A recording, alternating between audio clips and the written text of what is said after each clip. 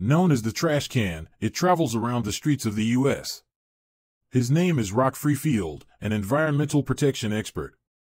The strange thing is that he doesn't throw garbage outside, but collects it in a bag and wears it on his body.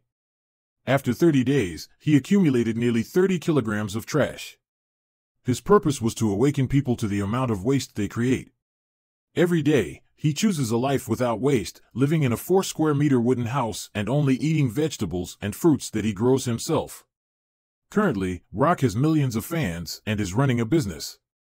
Although he could have become a millionaire long ago, he decided to donate 90% of his income to nonprofit organizations and build 10 houses for homeless people.